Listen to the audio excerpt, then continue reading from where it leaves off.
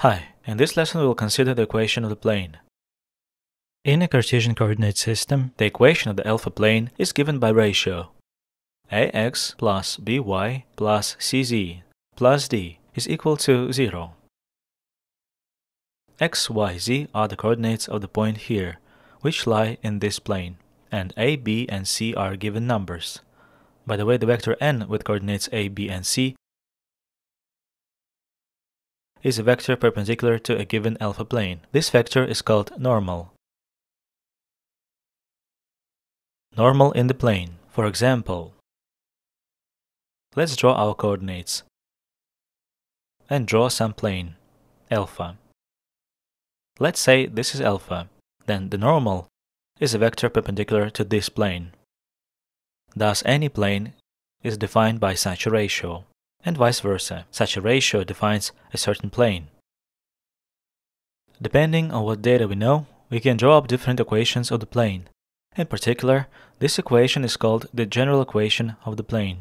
We can also draw up an equation for a plane if we have a normal. That is, we have a vector perpendicular to our plane, and some point to which this plane belongs.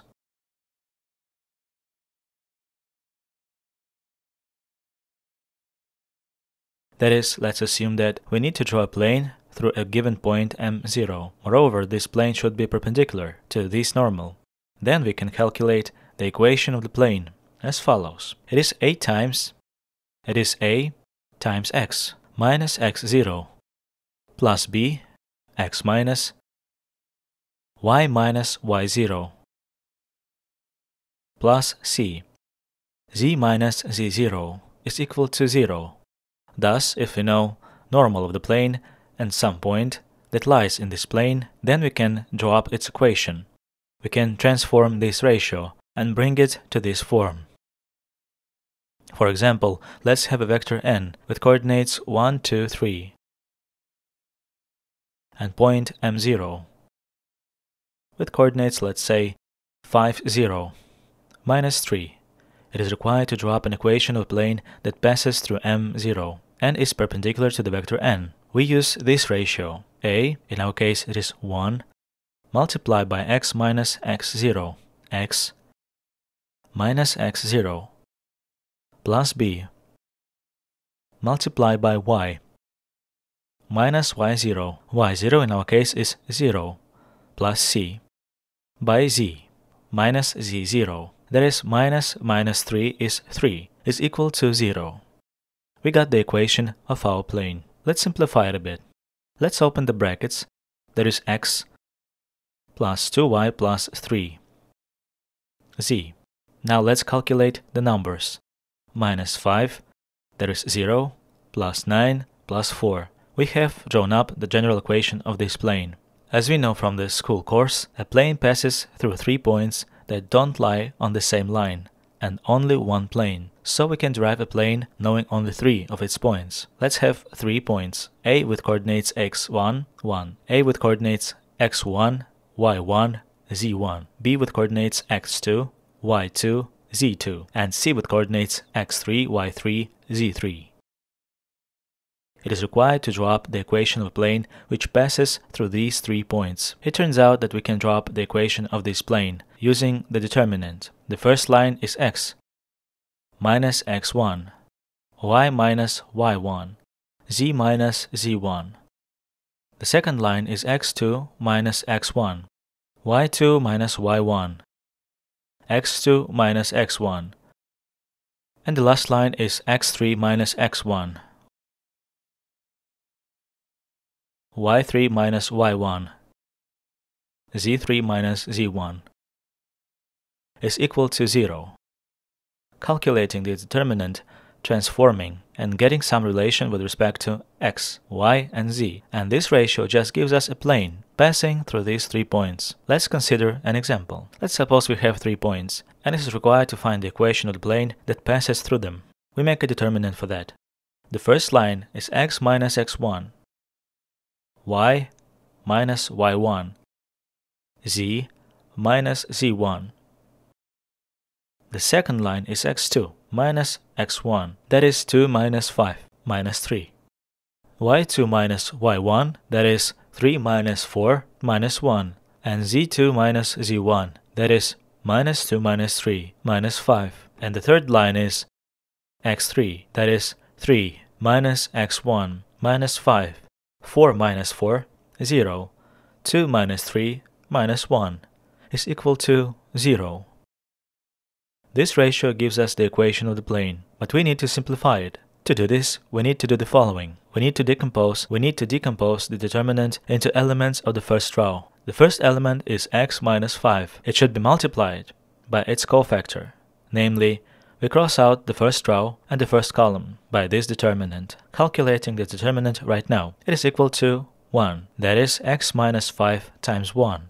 Minus comes next, because it's the first row, the second column. 1 plus 2 is 3 minus 1 to the power of 3 minus 1. Y minus 4 multiplied by its cofactor. That is, we cross out its row and its column. 3 minus 5 remains 2 minus 1. We calculate this determinant. This is 3 minus 10 minus 7. And plus z minus 3. Calculate its cofactor. It is 3 minus 3, 1 minus 2, 0. We calculate the determinant. It is 0 minus 2. So, minus 2 is equal to 0. It remains to simplify. So first we pull x out. That is x plus 7y minus 2z. And let's just calculate the numbers. It is minus 5. Here it is. 3 minuses are given minus. 7 by 4 is 28. Minus 5 minus 28 is minus 33. And minus 3 by minus 2, that's 6. Minus 33 plus 6 minus 27 is equal to 0. So this plane is a plane that passes through 3 given points. And finally, let's consider 2 important problems related to planes. The first one is to find the angle between 2 planes. Let's have 2 planes. The first plane is given by the equation a1x, b1y, c1z plus d1 is equal to 0. The second plane is given by the equation a2x, b2y, c2z plus d2 is equal to 0. In order to find the angle between these planes, we'll find the angle between their normals.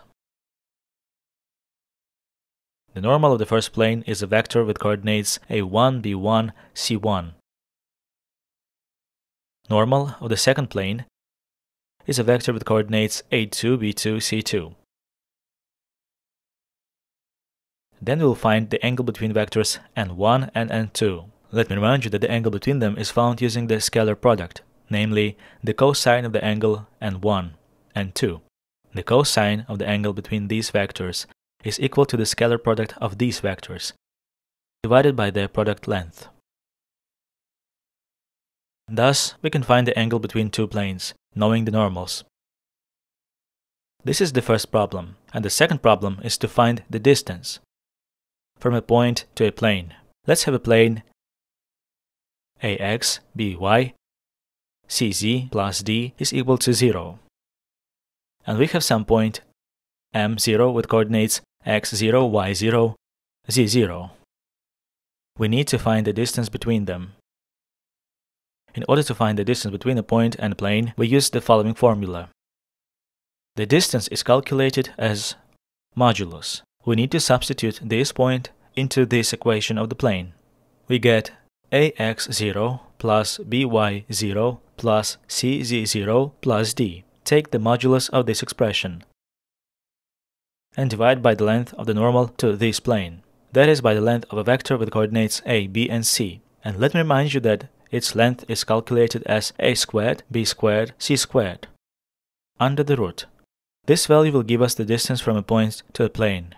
By the way, if point M lies in this plane, then it satisfies this equation. And then when we substitute the point M in this plane, we get 0. As a result, we get 0 divided by something. This is 0. That is, the distance from the point M is equal to 0. This means that the point M lies in this plane. Thus, with the help of the equation of the plane, we can solve 2 important problems like this. This video lesson is over.